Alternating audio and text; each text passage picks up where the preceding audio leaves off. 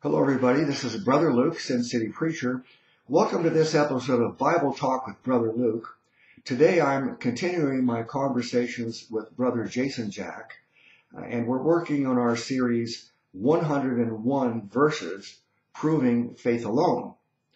And we're on, I think, number 54 on our list today. So we've already covered a lot of ground. And I hope if you haven't seen all the previous videos on this subject, you will go to my YouTube channel, Sin City Preacher, and find the playlist and watch this from the beginning. I think it also could be helpful if you know somebody that doesn't understand that salvation is a free gift and religious works on our part are not required. If they don't understand that, this probably would be an excellent playlist to send them. So I have Brother Jason Jack with me. Any opening thoughts here before we get started? Just ready to do another one. All right, brother. The verse we're going to start off with today is Galatians 5, verses 1 through 4. Stand fast, therefore, in the liberty wherewith Christ hath made us free, and be not entangled again with the yoke of bondage. Behold, I, Paul, say unto you, that if ye be circumcised, Christ shall profit you nothing. For I testify again to every man that is circumcised, that he is a debtor to do the whole law. Christ is become of no effect unto you. Whosoever of you are justified by the law, ye are fallen from grace. All right, brother. You got a lot of thoughts in there. Go ahead. Yeah, 4 verses here to start the video off. And, Paul is preaching or writing to the church in Galatia, who the whole book of Galatians is to not get entangled back under the yoke of the law, because there was all these people that were coming in privily unawares, trying to tell them to get back under the law. That circumcision was required for salvation, that it wasn't simply believing in Jesus Christ alone, but you had to continue these different religious works, with circumcision being one of those works. So Paul makes a specific point, because he made it earlier in the book about circumcision, to stand fast in the liberty, in the perfect liberty of Christ. And we see that a lot in the Bible. I was just doing a video on James 2, and looking at James 1 and James 2, James talked about looking in the mirror, the looking glass of the perfect law of liberty of Christ. I mean, him and Paul are teaching the same thing. They're just teaching it to different people. James, his message was going out to the 12 tribes of Israel scattered abroad, and Paul's message was to the Gentiles, but it was the same message. That it's faith in Jesus Christ for salvation, and not the works of the law, whether you be Jew or Gentile. So here Paul's telling them, don't get entangled and go back under the yoke of bondage. That was simply a schoolmaster to get you to Christ. And if you are doing these works, these religious works, and all these things that you think are helping you with your salvation, you're adding them to the grace of God, then Jesus Christ shall profit you nothing. As we saw in the last video in Galatians 2:21, Christ is not in vain if you're trying to establish your own righteousness through your actions. And speaking again of James 2, James 2:10, if you want to do the works of the law, then you have to uphold them perfectly. And if you don't, you're guilty of all. You must do them all, or you're guilty of. You must do them all perfectly, or you're guilty of all. So he just makes that same point here, that if you do the law, then you're in debt to the whole law, and you don't want to be that. You don't want to be under the debt, because you can't pay that debt. You can never work your way to completely pay that debt. So rest in God's grace. And then finally, Christ has become of no effect to you if you're trying to be justified by your actions, by the works of the law, and you fall from grace. So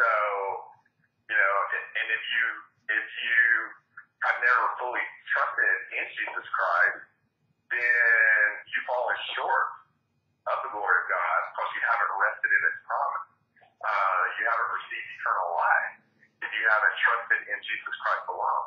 Now you have, and then these false prophets are coming back in and telling you have to be under the law now, and you're a babe in Christ, and you're being tossed to and fro. You're not grounded and settled in Scripture, and aren't standing steadfast in your faith in Jesus Christ. Then it's going to get you back under the yoke of bondage, and you're going to be falling from grace in that sense.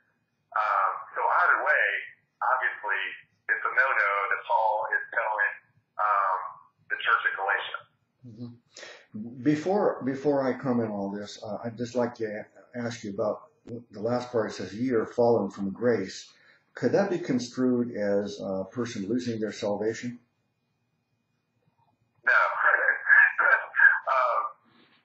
Because here, if you're fallen from grace, like I said, you're a debtor to the law. If you have received Jesus Christ as your Savior alone, and then are getting mixed up, then you've fallen from the grace of God. You haven't lost your salvation. You're just not under God's grace. You're trying to establish your own righteousness, and you're getting mixed up and confused, and you need to get out of that.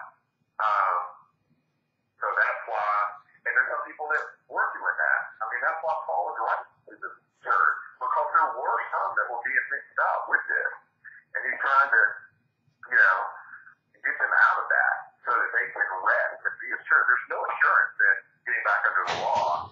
That leads to confusion and doubt. You don't know if you're saved, if you're not saved. And I'm fully my trust. It's been so long. I've been working for salvation now. I don't know if I'm saved or not. There's no assurance in that. But if you know the true gospel and rest in it, and know it's not of works and it's not of the law, then you can be assured of your salvation. You can have peace. That's what God wants. He wants you to know that you have eternal life. And so that's what Paul is writing to the Galatians, so that they can rest and be at peace in their salvation through what Jesus Christ did for them, because he knows that's going to go unto them being profitable to others and pleasing to God a lot more than if they're trying to do it themselves. There's no peace and assurance in that. But no, you can't fall from grace in the sense of losing salvation. Well, there's a debate today that can be traced back to this beginnings of the church, and even these epistles we see this mentioned, and that is, what is the true status of Paul? Paul defends himself as an apostle, and why would he do that? Is because there are some people who are challenging his authority and his legitimacy as an apostle. They're challenging his teaching as wrong and heretical. So from then and even today, we have some people that you could just search on YouTube right now, and you'll find a lot of videos, people teaching that Paul was not a true apostle, because they don't like the fact that Paul is emphasizing over and over and over again, no works are required, and if you add works as a requirement, you've ruined it all. It's worth nothing. That's Paul's primary message. And the people who believe in lordship salvation, they can't stand that preaching, so they try to do the same thing that these original Judaizers, is what the Bible calls them. The Judaizers challenge Paul's apostleship. And now we also have another group of people that this is a more modern problem, and these are the people who elevate Paul. Not only do they say, Paul's a legitimate apostle, but they take it so far that they say he is the only apostle for the Gentiles. He's the only one that has the message of salvation for us today. They say you can't get saved by listening to the words of Jesus or the book of John, or only from Paul. So you have these extremes on both ends, that Paul's illegitimate or Paul is the only apostle. But the truth of the matter is that first of all, I'm trying to make a point in just a couple of minutes now that really takes me probably 30 or 40 hours to make in other playlists. I did a verse by verse teaching on the book of Acts. I also did a lengthy teaching on comparing John and James. Paul and James. It's titled "The Shocking Facts About James and Paul," and then I also I did another one titled "Early Church History." So all of these three playlists, they really are the focal point of each one of them. Really, the focal point of the book of Acts is that when the church first started, there were two things they didn't know. They didn't know that the Gentiles will be included in this. That there will be one body made up of Jews and Gentiles.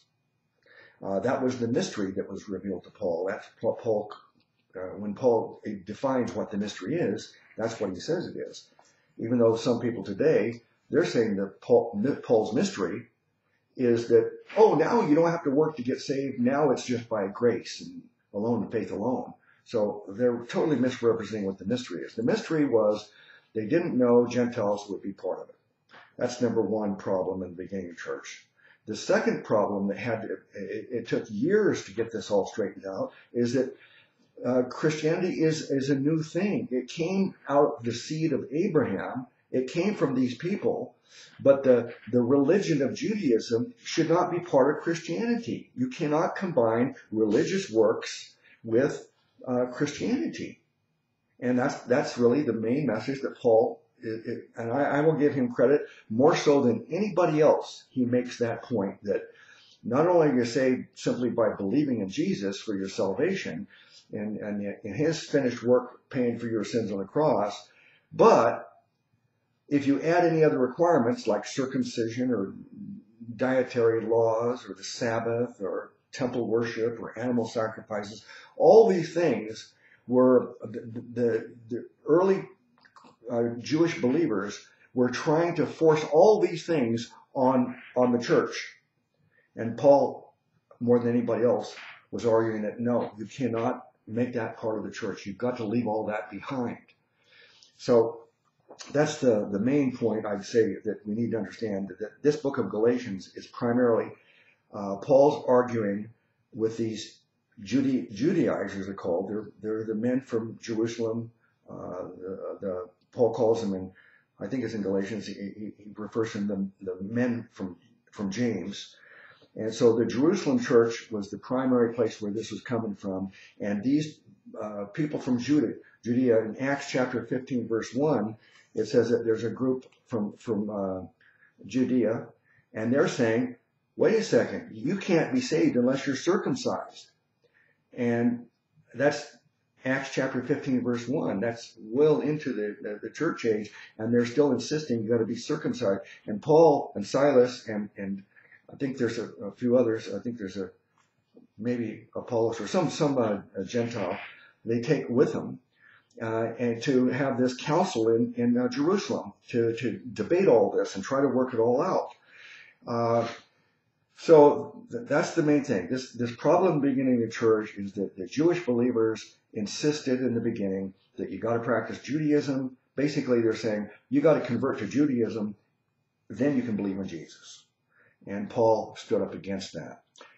Now that's more broad. I've got things I want to say more specific about this section of verses here, but I don't want to go on and on without giving you a chance to reply to anything I just said.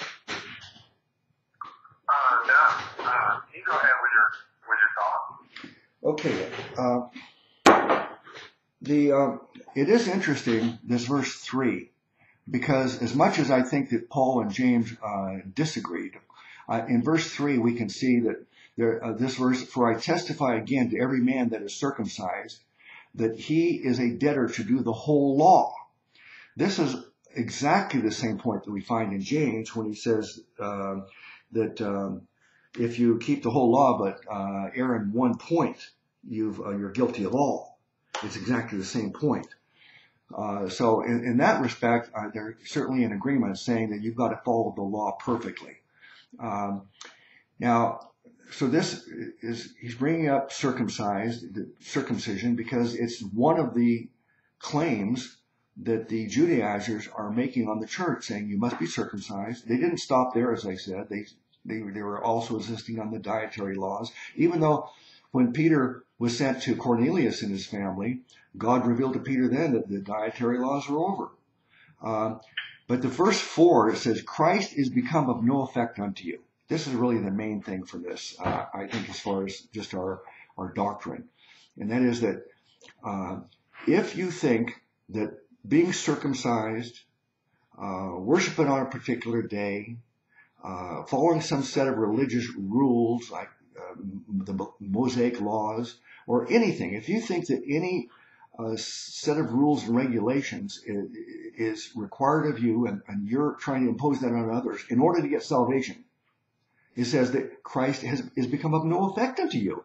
In other words, the effect that you want from Christ is your salvation. That's the effect we get by believing in Christ. He says there's no effect. That means you're not going to get saved unless you get this right. If you think you're being justified by the law. Now, ye are fallen from grace. I asked you about that not because it just dawned on me, but because I've encountered a lot of Lordshippers that will throw that verse and, anything they can find that they can allude to and say, well, see, you can actually lose your salvation. You can fall from grace. But it just means that you're not under the grace of God. You're not going to have the grace of God if you believe that you're justified by the law. We don't need to read any more into it than that. All right, brother. The worship salvation will teach, you can fall from grace by not submitting your will and doing all these works and persevering to the end, when actually Paul is teaching in Galatians 5 that the way that you fall from grace is by doing works, not the opposite. And he makes that point in Galatians 2, that we covered last video, 2:21, I do not frustrate the grace of God, for righteousness has come by the law, and Christ is dead in vain. That's the same sentiments that he's discussing here in Galatians 5:4. Christ has become of no effect unto you. Whosoever you are justified by the law, you've fallen from grace. Christ is dead in vain. He's become of no effect to you. You've frustrated the grace of God. You've fallen from grace and frustrated it. You prevented it from succeeding. That's what frustrates me. It's are being fulfilled. Because you're trying to establish your own righteousness and not submitting to the righteousness of God. Mm-hmm. Nowadays, instead of circumcision, we can probably add water baptism. That's probably one of the big things that churches will try to get you under the bondage of the law and say, you have to believe in Jesus Christ, but you also have to be water baptized. If you're not water baptized, then you don't go to heaven, you're not saved. It's the very same thing. It's the same as that thing. Are you putting your trust in the water baptism that's washing away your sins, or that your obedience to that commandment is washing away your sins? Then you're not putting your trust fully in Jesus Christ, in the blood of Jesus Christ, which does wash away sins of those who believe in Him. And some churches will even teach, easy believism. People, the teaching, the true gospel of Jesus Christ, they will say that we teach easy believism or have a license to sin and antinomianism, meaning without law. But there's some churches that will teach a theonomianism, meaning that Jesus didn't fulfill the law, but brought in a new law. And so this new law is that you have to be part of a particular church, because Christ is the head of the church, and the church is His body. So if you're not in this particular earthly church, then you're not in Christ. And if you're not in Christ, that means you're not saved. And then they'll go further and say, it says here, here, and here what we need to be doing as the church. So if your church isn't doing these specific works and tenets of religion that we do, then that means you're not part of the true church, and one of those being water baptism. I came from a Church of Christ that teaches this, and they will go as far to say, if you have musical instruments in your church, then you aren't following the true church and the commandments, these new laws that Jesus brought in when he established his church in Jerusalem in 33 AD. Therefore, you're not part of the true church. Therefore, you're not saved. And then the thing is, these churches that teach stuff like that are so spiritually blind, they will use verses completely out of context. We just talked about James 2:10, for instance, where it says, for whosoever shall keep the whole law and yet offend in one point, he is guilty of all. And then they'll use that verse to say, well, if you're not doing everything in our church, what our church teaches, including not having musical instruments and just singing a cappella, then that means you've offended in one point. You're guilty of everything. And they will completely miss the obvious point of James 2:10 because they're not saved. There's no spiritual discernment. Those are dead works churches. So just beware of all that. And, if you see that type of teaching, Paul warns the Galatians circumcision. I'm warning you of water baptism. I'm not myself. You can look it up, Paul. I'm just not like the surgeon in Alabama, but I do know the true gospel. I'm telling you to beware of people that will try to get you under the bondage of the law. Yeah. Well, I know you're not comparing yourself to the Apostle Paul, but it's really sad that people sometimes, I had to deal with it earlier today as I was discussing it with you, that some people will listen to us with the whole goal of catching us misspeak or say one word out of place in order to come against us. And I had to deal with someone who did that to me today. And he even said in the initial part of his comment that he was trying to find something, and he scrutinized every word to find something wrong,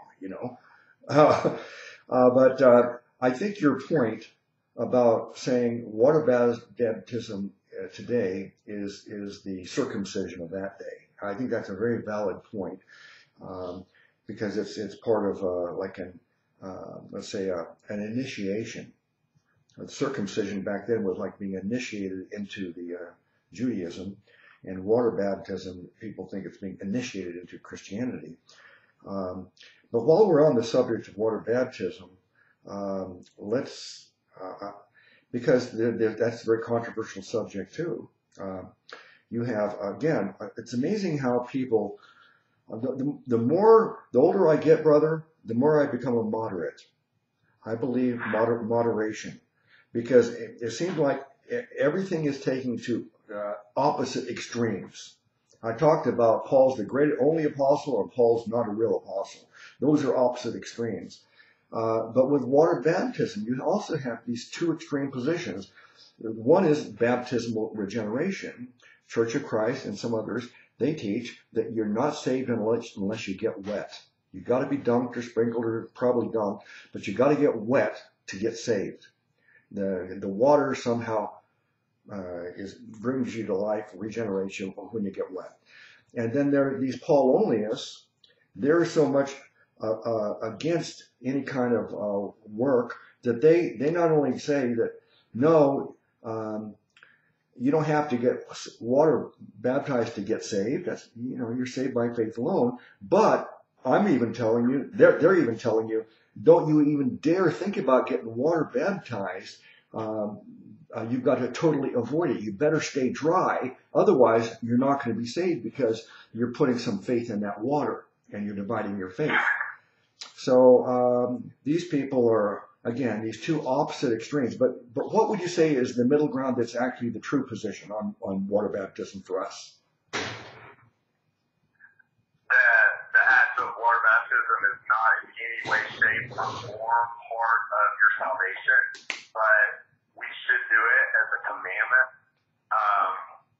as our initial step, as a follower of Christ, as a disciple of Christ. And it's something that you can use over time when you remember your baptism, say 10 years from the time when you truly trusted the gospel and you had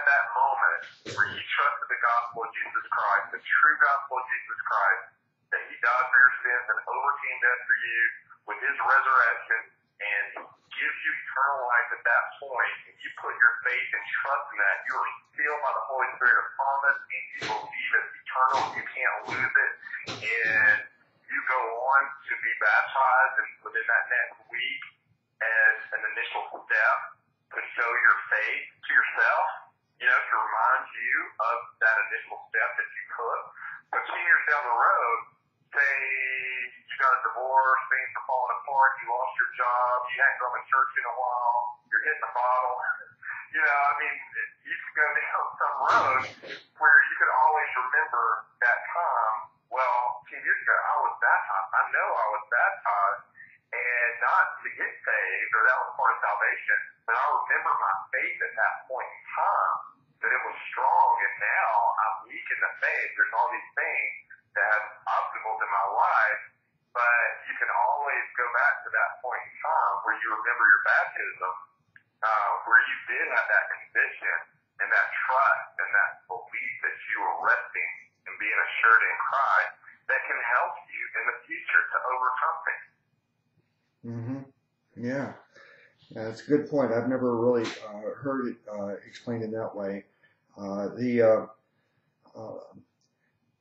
I think this water baptism is a perfect example of let's say the compartments of must and should. In the compartment of must, these are the things that you must do in order to get saved. And there's one thing in there. You believe on the Lord Jesus and thou shalt be saved.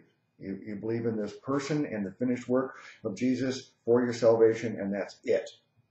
And then you have this other compartment, should. Well, what should we do after we get saved? Well, there's a long list of things we should do, and this is definitely one. Water baptism is something we should do, but not because we're required to do it, and not because we put our faith in it for our salvation. We don't want to divide our faith and say, I believe in Jesus, but I also believe I must get wet. Then your faith, I would say that Christ has become of no effect unto you, as it says here in this verse. You should be. Matter of fact, not only should we be water baptized after we get saved, but I look at it as what an opportunity it is, because most people, when they first get saved, they're either not knowledgeable enough or not confident enough to go out and start preaching the gospel. So what can they do to proclaim the gospel? They can be water baptized publicly. They invite their friends, their family, everybody comes and attends their baptism. And in the baptism, the gospel's preached. This represents Jesus' death, burial, and resurrection. And that's what as we explain the water baptism, it's a picture of our salvation. So it's a great opportunity for someone to give a testimony through their water baptism. All right, now another thing that got me into trouble recently is, here I'm call myself a KJV firstist. We're reading the KJV here, but I'm not afraid to look at other translations if sometimes it can be helpful to me. But if it disagrees with the KJV, then I use the KJV as my source of truth and the test of what's correct. But sometimes modern English can be helpful. And the one that I like to use is this Amplified translation, because it's more like reading a commentary. It amplifies it, it expounds upon it. And I like how they phrase this last part. In the KJV, it says, ye are fallen from grace. So we're trying to explain, well, what does it mean, ye are fallen from grace? And they explain it, you have fallen from grace, that is, for you have lost your grasp on God's unmerited favor and blessing. And I think that's a sensible way to interpret it, that you just, have you lost your grasp? You don't comprehend, really? Have you forgotten about the grace and what it means? If you think, and now you're dividing your faith, and you came in the right way, believing only on Jesus. Now their Judaizers are telling you got to get circumcised. So, did you forget about the grace of God? That it's a free gift and you're not required to do anything? So, I think, what do you think of that, the way they phrase it there? I like it. I think that enhances, expands, amplifies that verse very well. Mm-hmm. Anything else you want to say about this before we go to the next verse? No, I think we can go on. Okay, the next one is 2 Timothy 1, verse 10.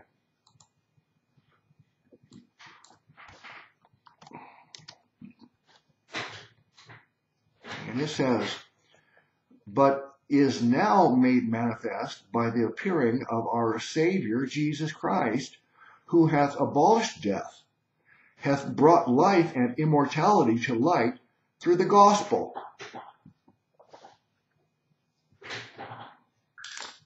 And we can pick that verse up in verse 9 because it's verse 10 is sort of preceding or following a comma that says, who hath saved us, and this is speaking obviously of Jesus Christ, and called us with a holy calling, not according to our works, but according to his own purpose and grace, which was given us in Christ Jesus before the world began, but is now made manifest by the appearing of our Savior Jesus Christ, who hath abolished death and hath brought life and immortality to light through the gospel. So, the Lamb of God, the promise of eternal life was established, was given before the world began. Jesus Christ is eternal. He's the Alpha and Omega. He has no beginning and no end. He's God, and he's part of the triune Godhead of the Father, Son, and Holy Ghost. And we were talking about mysteries earlier. People before the cross were looking forward to that Redeemer to fulfill Scripture and redeem them from their sins, to be their Savior, and overcome death for them. They knew that. They just didn't know how it was going to work, that he was going to die on the cross and arise again the third day. They didn't quite know that. But now, that's been manifest. That's what verse 10 is saying. That those promises in the Scriptures since the creation are now made manifest in the person of Jesus Christ, his appearing. He is our Savior. And through his death, burial, and resurrection, he abolished death. And this is the spiritual death. This is the second death. And brings about life and immortality to life through the gospel, through the good news of Jesus Christ. Is now, the good news is here, and eternal life is being brought forth. Now you know the meaning of how God, who has it all planned since the beginning of creation, he knows the end from the beginning, but over time, these mysteries of God were revealed more and more, and now it's brought to life through the gospel, through the good news, the death, burial, and resurrection. That was the means of how man received eternal life. Yeah, one of the things I like about studying with you is that you instinctively look at the preceding and the following verses and bring it to my attention all the time. That actually, we were going to look at verse 10, and you said also look at 9, and 9 of the two, I might choose 9 over 10. It's for the purpose of our study. Exactly. Yeah. Right there in the middle, not according to our works, but according to the purpose of God. Great, given to us in Jesus Christ. So, those two go hand in hand. Yeah. If that verse isn't later on in the list of 101 verses, we should probably just add this as 102 later. Yeah, while you were talking, I went through our list and I added it, verse 9 to the, so it says verse 9 and 10 now on my master copy. Yeah. Okay, so let me go over this more carefully. It says, who hath saved us? So it's referencing God has saved us. Uh, and so it's saying that, hey, we are saved. It's a past tense statement. It's done. He has saved us. So we don't have to keep our fingers crossed, hoping that someday we might get saved. It's already been done. We have been saved, and called us with a holy calling. Um, well, I think I'm not sure how to take that. I think it could be interpreted both ways. Called us with a holy calling. It could be that it's a holy calling because He is the one that's calling us. He's holy. Or it could be calling us with a holy calling because now that we're saved, they're saying go and be holy, and do good. Um, but it says following, not according to our works, but according to His own purpose and grace. So clearly, right here, it's totally coming against the teaching that works are required. He says, not according to our works, but according to His own purpose and grace. So it's by grace, not by works, we see in this verse, which was given us in Christ Jesus before the world began. This has to do with just God's position in time. I like watching a lot of sci-fi movies and things, and the idea of time travel and the concept of time is fascinating to me. But my brain, maybe I'm not smart enough, but my brain gets like twisted in a pretzel, trying to follow time, going back in the future and then back or into the future. It's just amazing. I cannot even talk about it because I'm so confused by time. But the point I'm making here is that I think it says before the world began is because God is not linear. Like we think of time as, here's our present, and then there's a line going backwards to and our past, and line. I look at it like this. The not the digital type of movies, but the old-fashioned type of movies that's reel to reel. And a reel to reel movie is a series of snapshots. But it's a snapshot taken so closely together they're just a split second apart. And so if your life could be expressed that way, where every split second of your life, let's say 1/100th of a second from your first breath, every 1/100th of a second, a picture was taken of your life, and then they were strung together, and then that is stretched out linearly. See, that's how we see it, but God's not on the line. God's outside of the line. God can see the entire line from beginning to end all the time. So we're always at some point on the line, Well, before I go on, let me see if you have anything to say about that concept before I go to the next verse. Yeah, that also blows my mind too. It's hard for me to capture that omniscient and being outside of time. That's just part of the glory of God. If we worship a God that we fully understood, He wouldn't be God. He is outside. His thoughts are above our thoughts. Yeah. I've often thought, again, it just shows you how my intellect is nothing to really even comprehend God. But I've wondered, to me, one of the thrills of living is something new happening every day that I don't know about. I don't know ahead of time. It's a new thing. It's a surprise, and I learn things new all the time. God doesn't learn anything. He knows everything. God's never surprised. He always knows what's going to happen. And I'm thinking, God, do you ever get bored? You just know everything already. All right, let's go to verse 10. But is now made manifest by the appearing of our Savior, Jesus Christ. But is now made manifest. I don't know. Let me look at the Amplified to see what it says about that, because I'm not getting what that means.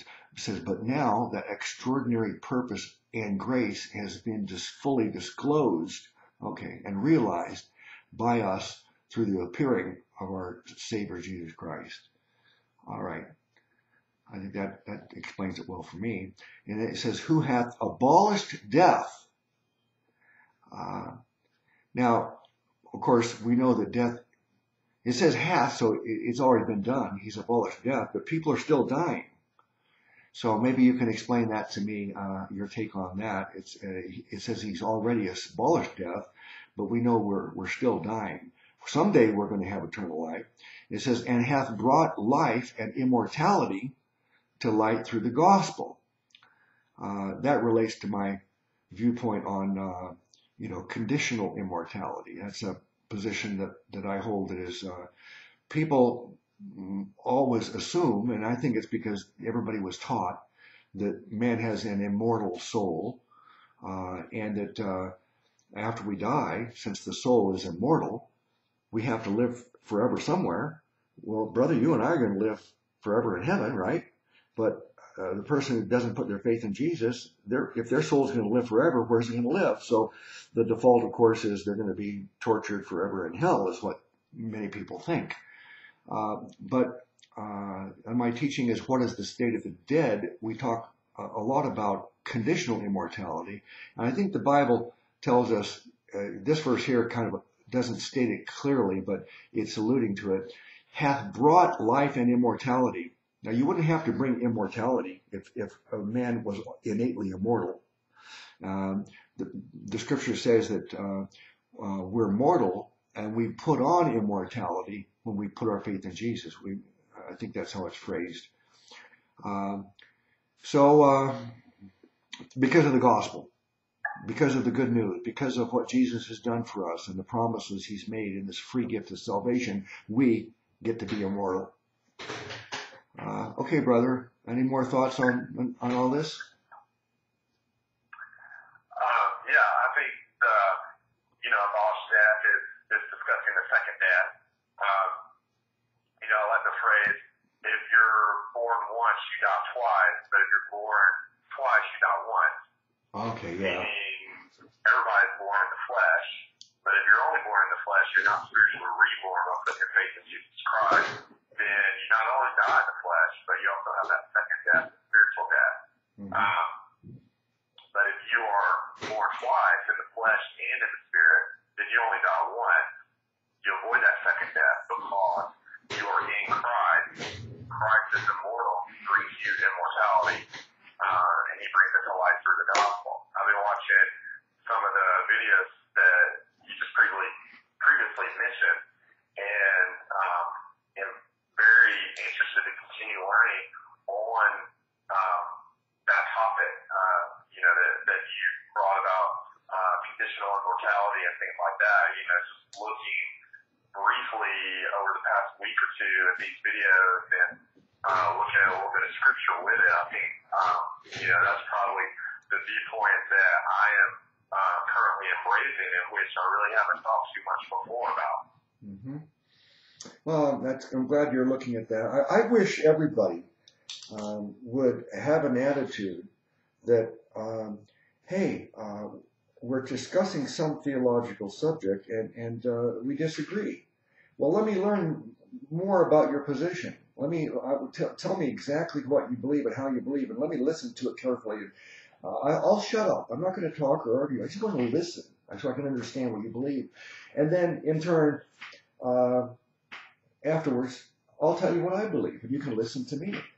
How can it hurt for people to listen to each other and give each other a fair hearing? And in that way, the worst thing that could happen is that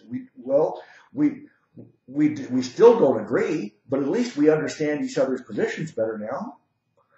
But it's rare. That kind of attitude is rare. It's sad to me. But hey, you said something about if a man's born twice. Now, Come on, how can a man be born twice? Can he go back inside his mother's womb? Come on, Nicodemus, don't you know?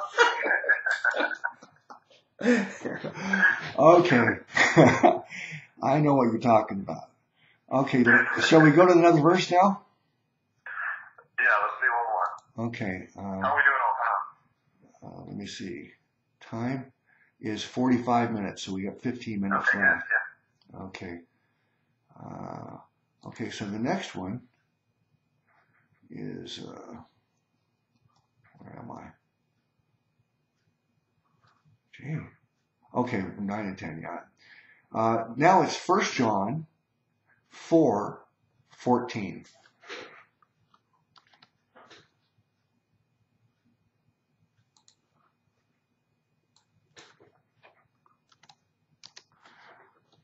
Okay, it says, and we have seen and do testify that the Father sent the Son to be the Savior of the world.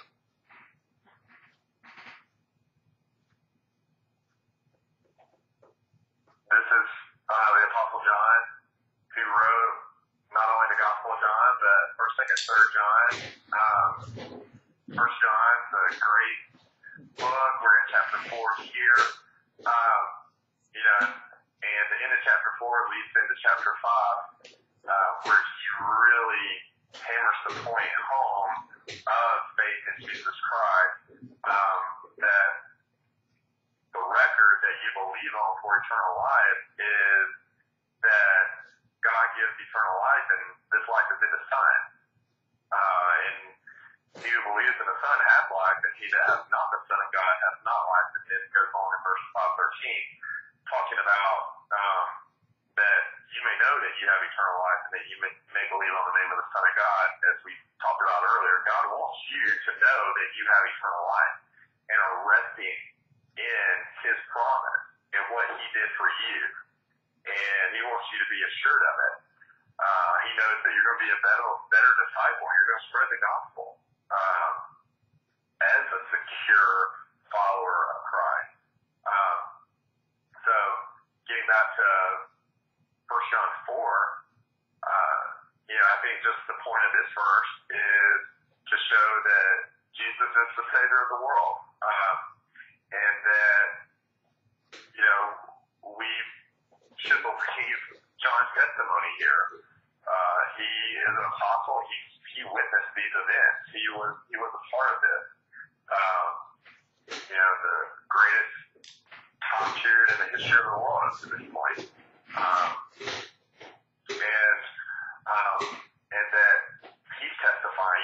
Jesus testified that the Father sent him, and now after his death, burial, resurrection, and ascension to sit at the right hand of the Father, John is expounding on this and discussing that, Jesus came and he fulfilled his mission, God manifest in the flesh, to overcome death for us through what he did. He led a sinless life. He died on the cross.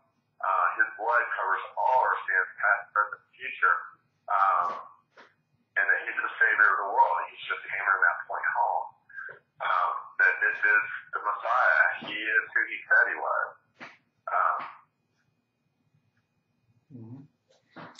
Yeah, I think it's worth repeating and emphasizing that this is written by the Apostle John, one of the 12 apostles who was with John, with Jesus from the very beginning of his ministry, who was the only one that was faithful to even be there at his trial and at the foot of the cross, the only one.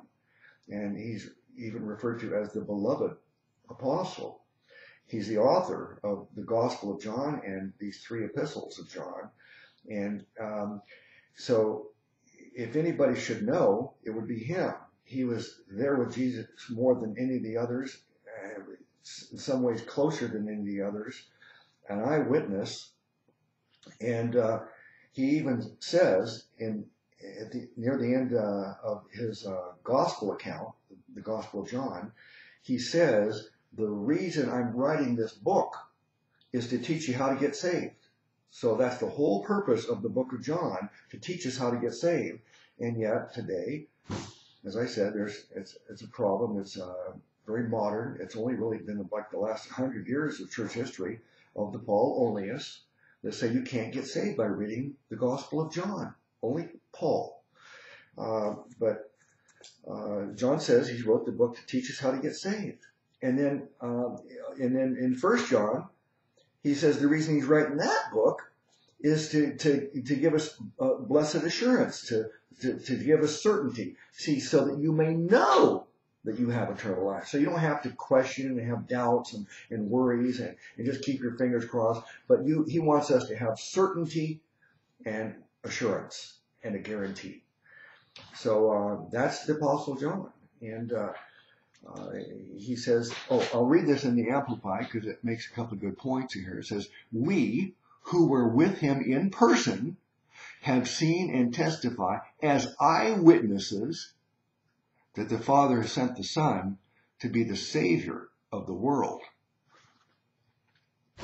Now, one last point about being the Savior, I think, is that there's some things that to me are so simple. I'm befuddled how a person could come to the wrong conclusion.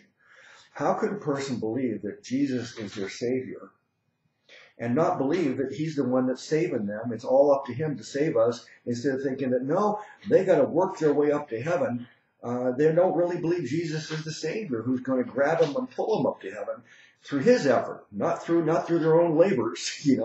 That's what it means that he's our Savior. That's what it means to be saved. It means that he's doing it. We're not. All right, brother. Amen. Okay, let me see. I think we have time for another. We got 8 minutes. We got time for another verse and then a summary. Yeah, we can do one more on that. Okay, so this one is 1 Timothy 4:10. Let's see.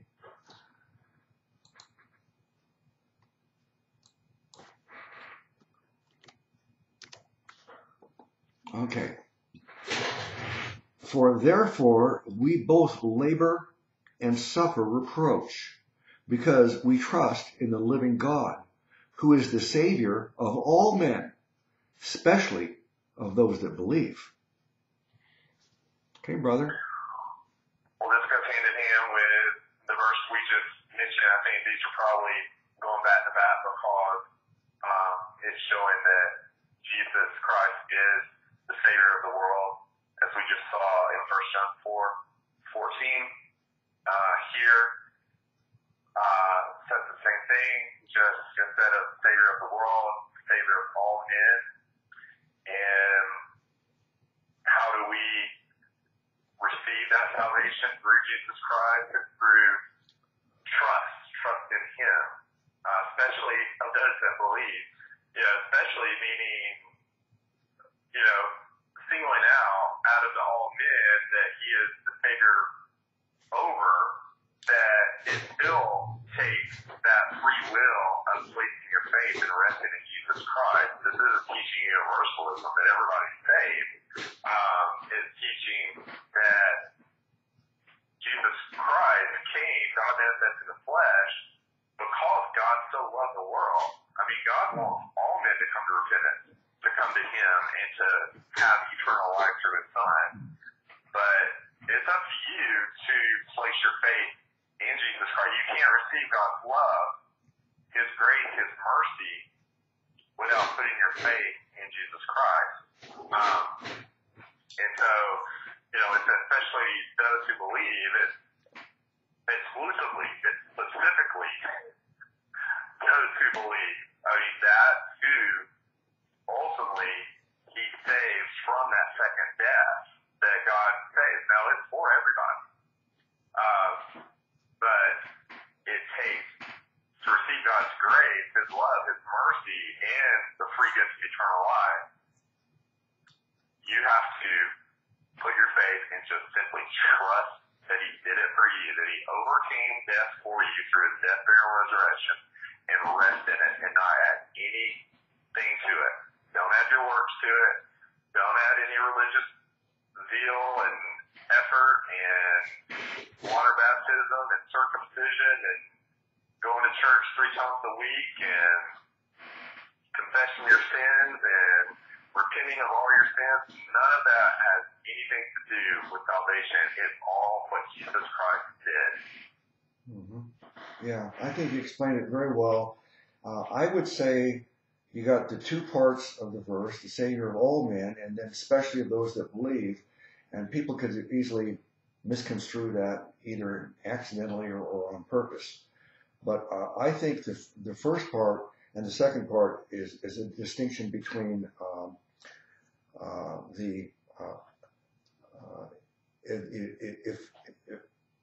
availability versus the effectuality. In other words, he's the Savior of all men, and that his salvation is available to all men. But only those that believe, is it effectual? Does it really kick in? And okay, you're going to get saved now because you recognize that he's the Savior and you want it and you received it. The footnote here, it says, God is the Savior of all mankind in the sense that Jesus' sacrifice is sufficient for the entire world. However, personal faith is essential for salvation. That's explained very succinctly there. Yeah, I like that. Mm-hmm. Yeah. You didn't make any comment about my words being available versus effectual. Oh, I like that too. I just thought of it. And I thought, man, that's a good way of expressing it. I was so blown away. I was left speechless. All right, then. By how well you did that. I mean, it's almost like you've said that before. Yeah, no, I've never said it. Actually, it just dawned on me then that I've never used that term. But I believe that sometimes, the words that come out are inspired, and then that we get epiphanies or revelations from God as we're studying. And I believe that's a really good way. That's why I wanted to bring it up again, because I thought that's really the way to distinct between these 2 points, to make the distinction. All right, so let's go. We're finished with the verses, I guess. Let me see the time that's left here. Yeah, we have like 2 minutes left. I think it's just enough time for you to kind of summarize the study as you always do. Well, I've really enjoyed this last hour conversation. Another several verses that really show the point that it's not of ourselves, it's not of what we do, it's what Jesus Christ did. Beginning with Galatians 5, this is what Paul is teaching to the church of Galatia, saying, if you add to the grace of God through Jesus Christ and his finished work, then you've fallen from grace. His finished work is of no effect to you. It's as if Christ died in vain, that his sacrifice for you was futile because you're not trusting in it fully. You're adding your own works also. And that's telling God that his sacrifice, what he did for you, isn't good enough for you. So you need to turn from that, those dead works that you're doing, and fully rest in the finished work of Jesus Christ. And Paul makes that point in 2 Timothy. I like that we added verse 9 to verse 10, because I think that is the key verse with this study that we're doing on faith alone and not of works. And then the last 2 verses shows that Jesus Christ is the Savior of the world, the Savior of all men, and how do we receive salvation, that free gift of eternal life, is through believing and trusting in God, and that's by putting our faith in Jesus Christ. Mm-hmm. Yep. Very good. Again, the time flies by when you're having so much fun talking about Jesus and the Bible with a brother. But I would say to the viewer, hopefully, just from this study alone, you should understand the gospel. That means that's Greek for good news. The good news is that even though you could never go to heaven based on your personal merit, the Bible says that no one could possibly be good enough to earn heaven. So, but God loves you so much that He'll give you eternal life in heaven as a free gift if you just trust Jesus. So it's important to understand that you're not going to go to heaven because of the things you do. You're going to go to heaven because of what Jesus did for you. He died for your sins. And not going to go to heaven because of who you are. You're such a good person. No, you're going to go to heaven because who Jesus is. He is your God and your Savior. All right, so thank you for watching, and bless you all in the name of our great Savior God, Jesus.